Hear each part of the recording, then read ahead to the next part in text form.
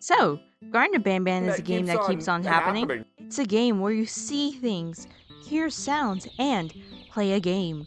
Truly, it is a game of all time. But how did such a game even manage to become so popular to begin with? Is it because of the complex characters, the beautiful voice acting, or even the amazing storytelling? Well, it certainly helped, but no. It's not what kickstarted its popularity to begin with. No, apparently all it takes is a single button on the menu screen to even have people's eyes all on you. Or, just wear your inspirations on your sleeve so hard people might as well sue you for copyright infringement. Because of this, it ended up becoming the easiest internet dunking ground to the point where you got freaking MatPat dunking on it in the video title. And you know it's bad when you got MatPat dunking on it. But besides that, from what I've seen, no one has really gone in depth into critiquing this game as I'm going to today. I mean, I don't blame them. Why critique a game that barely puts in any effort when you know the game devs aren't going to care anyways? The reason why I'm doing this is because if the devs won't use the advice, someone who might want to go into game development can't. With that being said, I am not a game developer. At most, I'm someone who works on mods, and that's where most of my game developing experience comes from. So you might want to take what I say, in terms of game development, with a slight grain of salt. Another thing before we start, please do not freaking harass the Euphoria brothers. I feel like this should be a given, but sadly it's not. If we want to critique and discuss the game, then we discuss it in a constructive and polite manner. Now let's head into the video, because I know it's going to be a long one.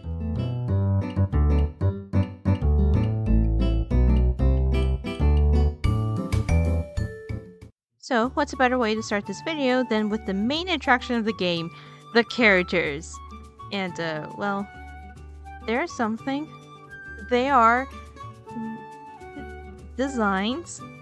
No, in all seriousness, they're really not that great. Not because they're bad, though some of them can teeter on that border. No, it's mainly because they feel like the corporate version of kids' character designs. But then, what makes a good character design, and do they succeed in that regard? I don't think I should go into the basics of character design as a subject. I'd rather save that for another video. So I'll just go into what makes a good design for kids. There are two guidelines I usually follow when it comes to this kind of character design. Count how many times I say character design. Make the character nice and easy to read. The reason why you want to do that is because the kids will have an easier time reading the design. Typically, kids have a harder time reading, or rather understanding, really complex designs, since, those stupid little brains are still developing and all that jazz. Good examples of this are characters like Pocoyo, Bluey, and Tooty. These character designs are simple enough to read, consisting of simple color palettes and shapes, resulting in a recognizable character design. But what makes these designs better is add personality to the design, because, kids aren't fucking stupid either. They can still understand what a character is about by simply looking at the characteristics of their designs. Things such as color palette, clothes, accessories, etc., etc.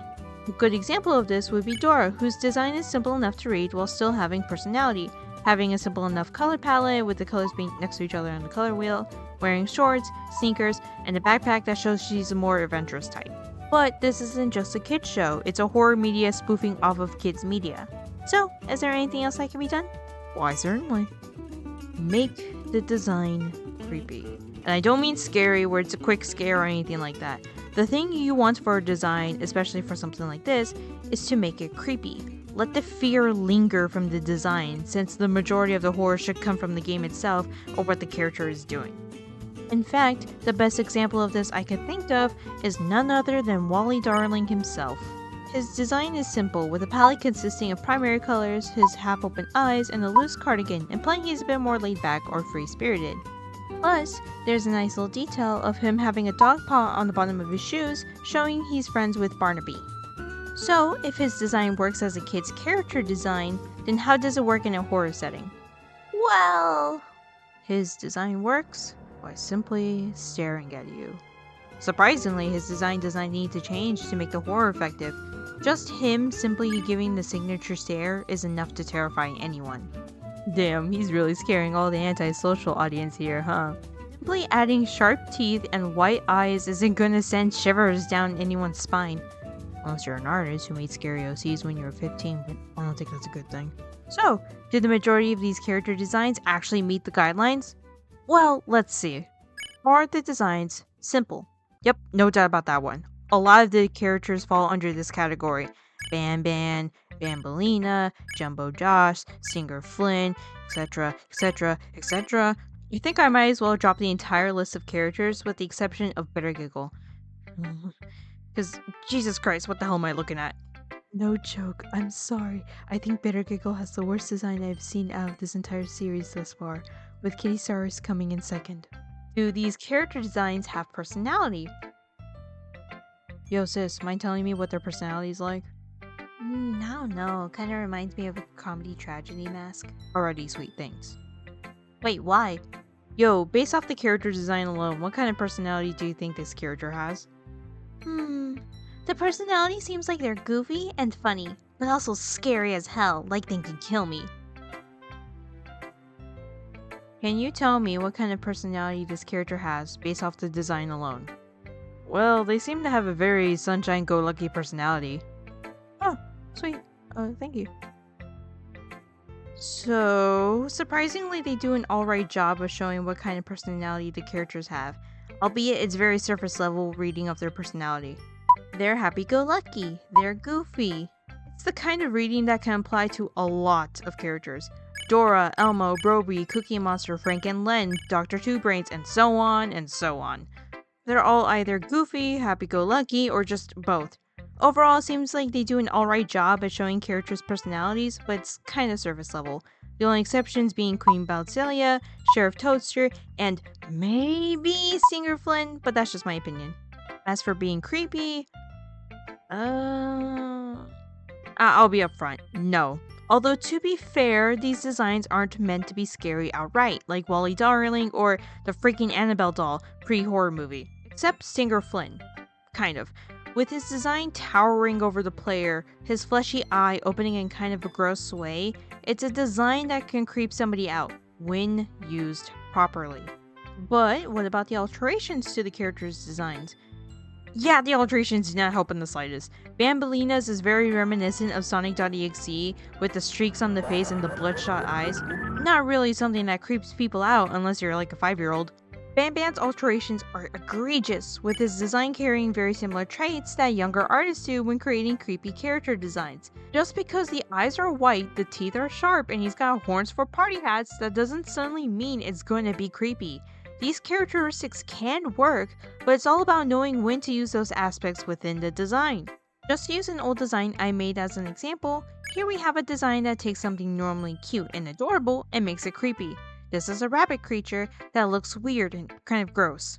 We have the basic traits, such as the sharp teeth, but there are other aspects to this design, such as the elongated and human-like body, the bone and lack of flesh on the body, its height, stuff like that. Sure, this design isn't top-of-the-line amazing character design, but it uses similar characteristics, but just more sparingly. And I made that when I was 15. But hey, maybe the models will make the designs more scary. Oh my god! Wow. These models, where do you even begin? I guess there's no better way to start than the way they look. And Jesus, these models do not help with the character designs. From Queen Bouncelia having her model looking like this, to Kitty Saurus' model having this look, they're all just terrible. Just looking at them as someone who doesn't do 3D modeling whatsoever, they're all just kind of misshapen. The models either have textures that look off or they just have really bad anatomy, I guess. I mean, for fuck's sake, Sheriff Toadster has a pipe for a pelvis. How does this even happen? Queen Bouncelia looks like an actual clay model somebody made in a kindergarten. Foxy, from the first game, looks better than all the new characters in the 4th chapter, and he was made in a car. How are you beaten by somebody whose model was made in a car? Along with this, the majority of these models have one common problem. The fucking amount of polygons that these models have is insane. Like, I'm starting to worry whether this actually beats the Yandere Simulator toothbrush levels of insane, cause it's that bad. These models have way too many polygons, especially compared to Bendy in his monster form.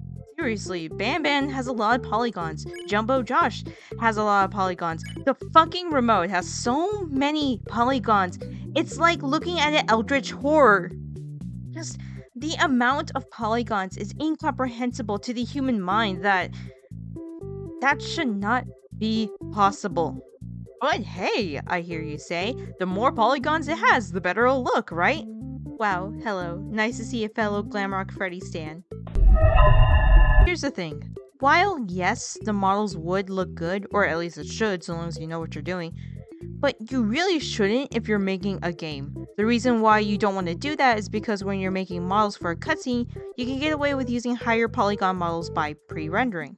Because it's not like when you watch a movie on Netflix, the application is rendering the models as you're watching the movie. It's just not. It's just loading an MP3 file and displaying the video because it's showing you the compressed version of the scene. In fact, that's one of the reasons why the beginning cutscene of Sonic Unleashed looks gorgeous in comparison to the in-game cutscenes. But when you use the same models and try to use them in-game, it just gives your PC a death sentence, because it's not using a pre-rendered version of the model, it's the actual model in-game. The game is rendering that model, rendering the texture that belongs to the model, reading the code, loading the code, running the game itself, and it does that every frame. Every frame in the game. That's why it's a better idea to use lower poly models within the game. Again, Sonic Unleashed is a good example of this, where his Werehog model looks like this in-game, because it's the developer's way of saying, hey, take it easy there, alright? But this game just doesn't do that. The majority of the original assets are like this, to the point where the numbers peak so high, I am just afraid of even downloading the first game straight to my laptop. But that raises the question, if the original assets are this bad, are the asset store models any better?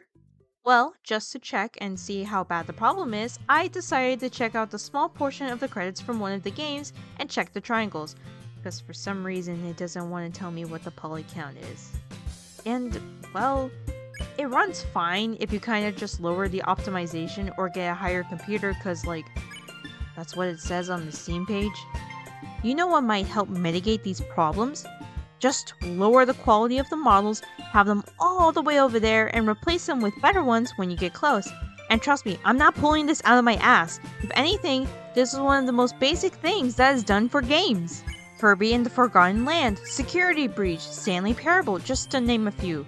But they did not make the models, so how would they even lower the models? Especially since the models they made are super high poly for no reason.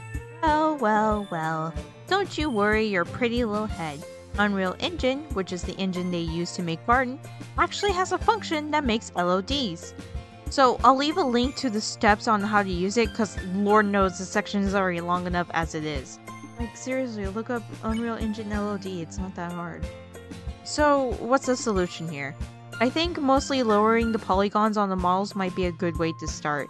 Just subdivide the models to have less vertices and hey, whoa, what's this? As for the way they generally look, I would make sure they are shaped nicely and all that. A good way I've seen this done is to have a 2D character reference sheet and model the character around that. Or, you know, ask for help if you need it. Hey, this would be a nice spot for a transition. So, I was gonna make this video way back when the second one was out. Lord, help me if this video comes out after the 5th one does. And originally I was gonna say, well, all the voice acting isn't really that good. Then the 4th one came out, and suddenly, the bar was raised. Quite an amazing feat for Garten, to be honest. So I'm just gonna go from the worst to the best, which is coincidentally nearly the exact order of their first appearance. Starting off, we've got Ban, and oh man, it's not that good. His performance is how I sound when I have the life sucked out of me. And trust me, it's not that he's just monotone, it's that he delivers the lines very flat. In fact, you could do pretty good performances with a monotone voice. Just look at Red Guy, where you can tell he's annoyed, confused, or just having a good time. One line sounds different compared to another line, and what helps is the cadences and inflections within his voice. With Ban, he still has those inflections, but it's delivered very dry. If I were to show you Ban Ban's performance and Red Guy's performance, where they're supposed to display the same emotion, you can tell which one did it better. And his design really does not help with that. Like, out of all the voices, you give him the voice of the 36-year-old guy who's too familiar with the layout of his work. Okay. At least this voice translates nicer to Singer Flynn, who's given personality of said 36-year-old, but he still suffers the same problems as Ban Ban, albeit to a lesser degree. Dry delivery, barely putting any effort in, and hey, it's just Ban Ban again. You've had a rough day. I can tell. You diligently wait for the moment you leave this wretched place with your child in hand. I can also tell. Then we move on to Bambolina, and honestly, her voice acting isn't too bad. It's not the best, but it's not the worst either. There are times where it's her delivery that's a little off, like this line should probably be read more like, "Okay class, the first lesson of the day is math. Over the course of the semester, you'll learn how to annihilate others, how to safely extract the human brain for eating, and Oh, wait, I made a mistake. I think that's lesson 4 of the day." instead of the way that is read in-game. Okay class, so the first lesson of the day is math. Over the course of the semester, you will learn how to annihilate others, how to safely extract the human brain for eating, and... Oh, wait, I made a mistake. I think that's lesson 4 of the day. And there are times where it's simply the writing, to where even if a good VA were to read this, they wouldn't have been able to save it either. Honestly, for her, I would say it's a bit more of a practice thing if she wants to continue to voice act. But then we get to chapter 4, and suddenly the voice acting has massively improved. Gee, I wonder why. Like Sheriff Toadster and Queen Bouncelia, whose voice acting is pretty decent. I think they did a good job considering the freaking game they're in. They're not the best, but to be fair, it's not like they're written into situations where they have to give it their all. So they're both an 8 out of 10. Then, finally, Bitter Giggle. Bitter Giggle actually has by far one of the best performances in-game. Just the overacting in his voice is perfect for his character being a fucking crazy little goober who wants to make somebody laugh. And he's written to where he has to give it his best, so 9 out of 10. My only complaint is this fucking animation for the guy whenever he's given this grandiose monologue, because I swear, why is he standing like that? But yes, overall, the voice acting has improved, so I would just say keep going in this direction to where you get voice actors to, you know, voice act. And maybe have more fixed cutscenes in the game whenever a character is talking, because there are dead moments where the character is walking without actually needing to. You're waiting for the next moment to happen to continue to play, so why not just do that? Well...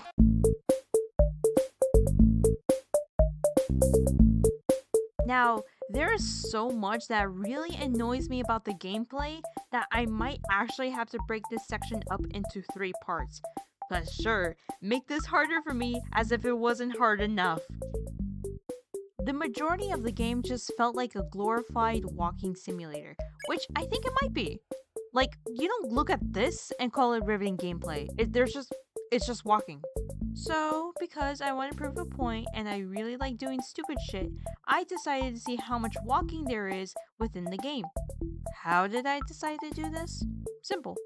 I decided for 1 hour of gameplay, I will time whenever the player has to walk. And I did this with Garten and an actual good game, Deltarune, because yes, it's gonna be Deltarune. The reason why I decided to do this was to see how much of the game is, quote, walking simulator, and Deltarune is there for comparison. Now, I did this with several rules in mind, and I'll go ahead and list them now. Rule 1. No actual gameplay elements. This includes stuff such as puzzle solving, minigames, reading items, and for Deltarune's case, fighting enemies and dodging bullets. You'll see why I included the dodging bullets rule later. Rule 2. The only exceptions to Rule 1 are running from enemies that don't involve any other gameplay aspects. Basically, you're moving in one direction without having to do anything else. A good example of this is the Opila bird chase in Chapter 2. Players standing on moving platforms because even though you're not moving your character, the platform is still moving you from point A to point B. 3. No fixed cutscenes. Obviously, you can't move your character, so you can't really walk anywhere. I feel like that's a given. Rule 4. No backtracking unless it is necessary to progress further in the game. So backtracking to fight an optional boss is a no-go, but backtracking to the main hub is a-okay. I went ahead and timed a Deltarune Chapter 2 playthrough and a Garten Banban 3 playthrough. I'll leave them in the description below in case you want to check these out. I sat through an hour of each respective gameplay. What are the results? Well, for an hour of gameplay through Deltarune, the amount of time you spend walking through the game is about 9 minutes. But the amount of time you spend walking through Garten is about 21 minutes. Oh, but Deltarune is an RPG. It's not fair to compare it to Garten when that game is a first-person horror game. Well, horror is definitely stretching a bit. But, yeah, you're right. I see your point. Which is why I also decided to do this with My Friendly Neighborhood. Yeah, tricked ya. Pull the wool over your eyes. So, what does the time look like for My Friendly Neighborhood? Unfortunately, it also takes about 21 minutes walking through the game. Ha! See? No.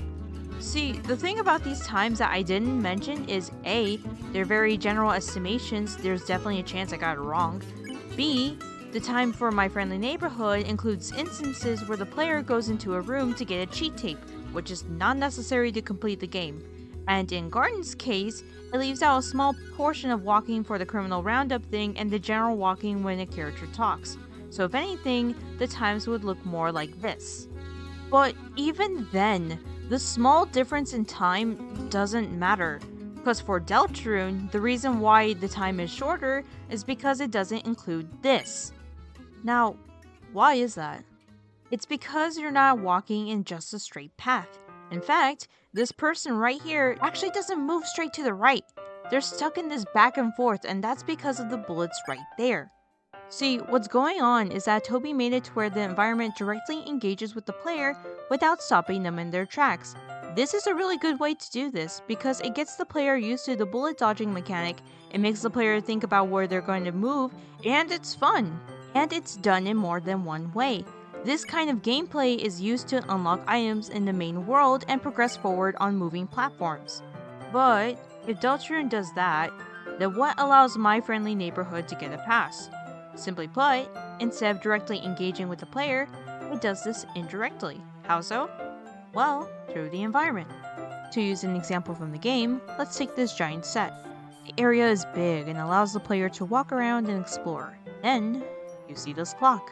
You notice that you can interact with the clock, and when you do, a hand lands on the symbol. But you don't see it do anything within your field of vision, so you just ignore it for now. Then, you make it onto a rooftop on one of the set buildings, and you notice 2 boxes. These boxes have the same symbol that you saw on the clock in the pizzeria. So you go and you interact with them, and the game tells you that the box needs something to open it.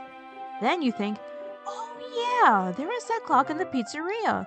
Maybe the clock has something to do with this box. So you head on down to the pizzeria, make the hand land on the symbol that you saw on the box, and when you return, the box is open. This, right here, is a good way to engage with the player, because it makes the player look around and take notes of what they see within the environment. It encourages the player to explore and rewards them for noticing stuff like that. In fact, that's the reason why there's so much walking in My Friendly Neighborhood. Because of stuff like that. So, if My Friendly Neighborhood has a good reason for so much walking around, does that apply to Garten of Banban? Does the environment directly engage with the player? Not that I've seen. You're not dodging anything within the environment, you're not holding on to dear life trying to walk to the next area, you're kind of just walking. And that's really it. How about indirectly then? Are you indirectly engaged to find stuff within the environment? If you count the case update reports, the random notes, and the cassette tapes, then sure, I guess. Side note, the things that are showing secret videos within the game are cassette tapes, which they aren't visual, they are audio. If you want an old box that holds magnetic tape to show videos, then what you're looking for is a VHS, not a cassette tape. Cassette tapes play Girls Just Want to Have Fun by Cyndi Lauper on the Sony Walkman, not Timmy's Embarrassing 4th Birthday Party in 1984. Anyways, back to the point. But besides that, the game doesn't even encourage you to explore that much. Right, like, for fuck's sake, Deltarune is just as linear as Banban, and it allows for more exploration than this game does. This is frustrating, just from game design alone. You know, now that we mentioned how the environment can encourage the player to be engaged with the game, I think it's about time we move on to my second point.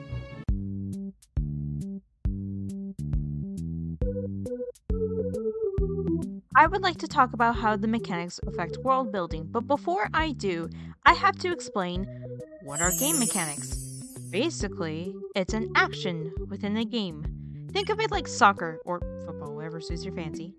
Kicking the ball and running is kind of like a game mechanic. There are ways to enhance the mechanics, such as having the kick have a huge impact when kicked with enough force. That's essentially what it is.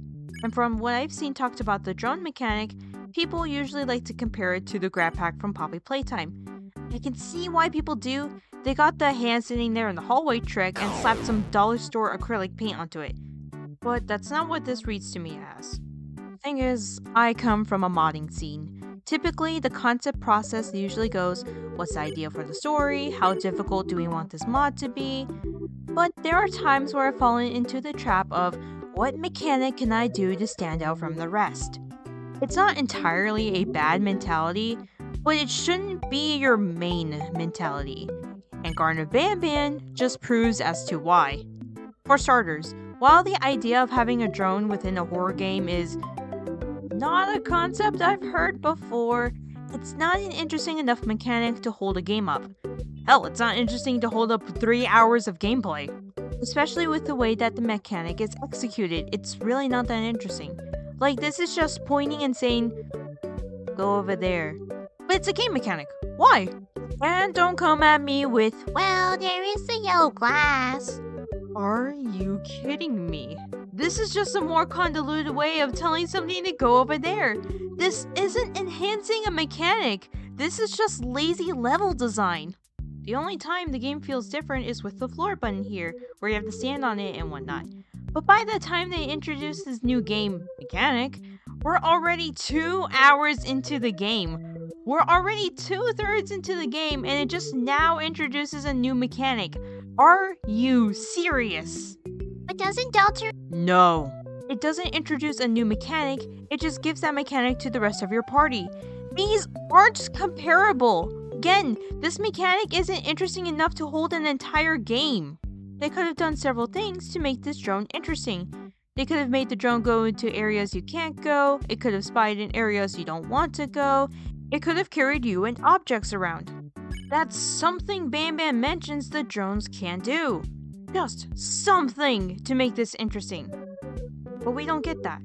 We just get this. What bothers me about this drone isn't it just being a mechanic, it's also the reason why it's here. You know.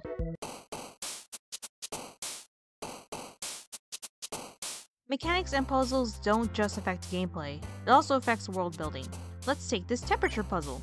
It's kind of an interesting puzzle. You have to use this wall decal that shows who performs better to figure out what order to press the buttons on the desk. It actually makes the player think. But while this works as a decent puzzle, it falls apart in terms of world building.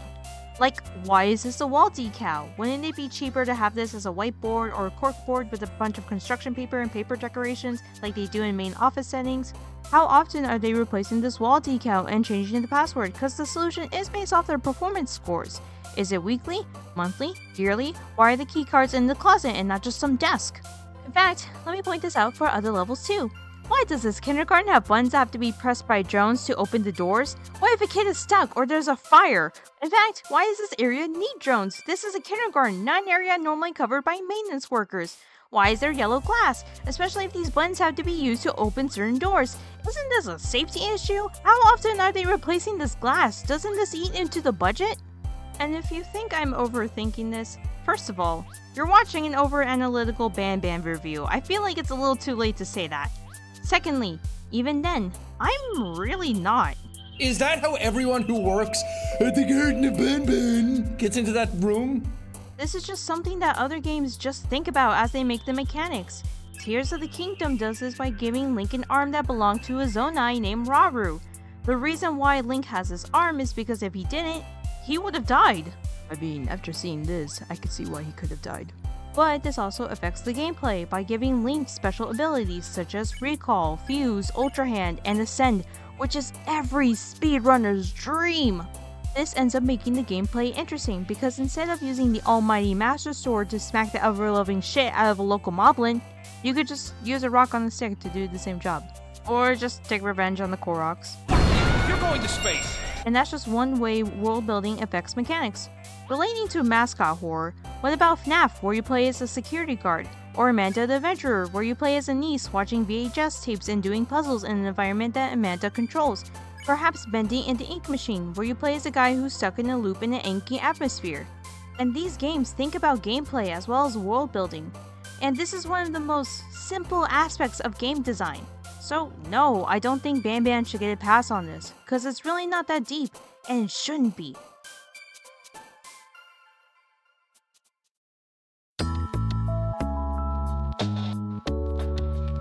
So for this section, it will have to be a little different since these sections aren't really big enough to have their own sections. But I feel like it's still important that I mention these critiques I have. I'll just have to make a lightning round spitting out critiques from here and there just to get my final thoughts. Is that fair? I feel like it's fair. No matter what version of the game you play, you are bound to run into some bugs. In Chapter 2, you're supposed to run away from Slow Celine into this room, but there's a chance that she'll just kill the person right through the wall. In Chapter 3, there's an optimization bug where it just loads the area in chunks, and sometimes it just loads them in the wrong place and your game freezes for a second just trying to fix this. In Chapter 4, there are several bugs. There's one where Ban Ban's head just snaps to the player's direction if the player gets close enough. Another one is where after the explosion in this cutscene, the environment loads in before the black screen does. Here's a big one. The pause menu doesn't pause. The pause menu doesn't pause. That's to not even mention that there are times where Sheriff Toadster just stops running, effectively soft-locking the game, and you have to restart it just to end it. I feel like this goes without saying, but to avoid this issue, just get somebody to playtest the game that isn't on the development team. Same goes to the gameplay issue as well. And don't use a dev, because a dev is gonna know what to do and not be a good stand-in for a player who's first introduced into the game. This is another issue that the game has, because there are times where the instructions are either confusing or straight up non-existent, like the first chapter. Yeah, it's been a while since I mentioned the first chapter, huh? Where the game straight up abandons you and expects you to figure out how to kill Opila, or just to even know that you're supposed to kill her, or this vent area. The fact that the instructions are written on the wall like this is not really helpful. What also doesn't help is that the bird only chirps in a very specific spot. Again, this isn't very helpful to the player whatsoever. A way to make this area better is to indirectly tell the player how to get past this section. Here's a way that I would approach this area. What you could do is that you can have Nab Nab make noise as he's going through the vents above the player. As he does this, the bird chirps aggressively. Sheriff Toaster's like, hold on, something's here. Then you hear some slight banging in some vents, FNAF 4 style. And when you walk up to a vent, the bird's chirping will get louder, just throwing an idea out there. There's another instance where the instructions are weird. Like, in the second chapter, the instructions say that the glass breaks if you hit it indirectly. Except, no, it's not indirectly. It's directly with extra steps. When you are indirectly hitting something, you're hitting something else to break the glass. You're still hitting the glass, but now you're doing it with extra steps. Even though with this one, you can break this glass by just putting the drone on top of the door and then aim the drone to the bottom of the glass, and it breaks. You can solve the puzzle without doing the puzzle. Ugh. A masterpiece, everyone. This is the game we're calling a masterpiece. In terms of writing, I would say it has its moments where the writing is actually kind of decent. Like this joke here about how a person's coworkers are getting mad at them because rather than helping, they're leaving fucking lore papers. It's a decent joke. Or this little speech that Singer Flynn has about sorrow and life. Man, life has been hitting this guy hard recently. But it also has its moments, albeit very small, where the writing can be kind of inconsistent. Like Ban Ban's belief on who he is. So, it's been established that he thinks he's Uthman, his genome donor. And when he reintroduces himself, he doesn't introduce himself as Ban Ban, but as Uthman. That's consistent. What isn't consistent is when he's in this elevator behind the glass, he says, and I quote, "But if you had seen me, you wouldn't have trusted me. I'd know it." And if you say that they fixed this issue in the 4th chapter, then what I have to say is, no, they didn't. Because in that chapter, about 10 minutes later, he says he wants to get rid of an imposter. That being Mr. Kebab Man. And who does Mr. Kebab Man resemble? Ban Ban. I say that because of the party hats that the guy wears, and because no human looks like this. But then you guys might have another counterclaim being, but what if he thinks he's Uthman, but physically he knows he's Ban Ban? And yeah, I would agree with you and say it's a pretty good save. Except it's not, because in the case update report that came before the one I showed previously, it says that mirrors don't work on the guy because he thinks he's physically Uthman. Luckily, there aren't too many inconsistencies, and in fact, I would even go so far as to say that this might be the biggest one. But I would still say that you have to try to keep things consistent within the logic that the world runs in. Just write a little set of notes on what works and doesn't within the logic of the world and all that.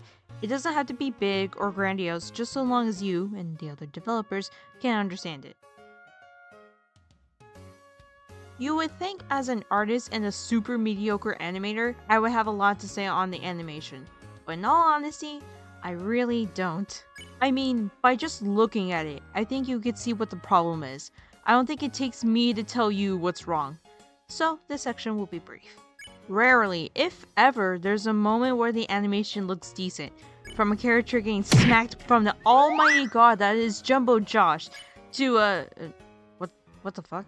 No animation, I say, can be saved.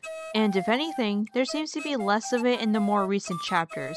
Cause while Ban Ban gets that subtle body language as he talks to you about 3 birds, 1 stone, Bitter Giggle just stands there with the stare of a toddler about to tell their mom that they threw up. Yes, I'm still mad about that.